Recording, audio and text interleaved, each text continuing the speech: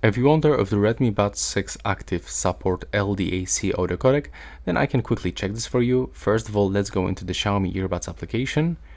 And when we take a look for the audio settings or additional settings, as you can see, there's no option to actually change the sound quality mode. And we can also check in the Bluetooth settings when we connect them.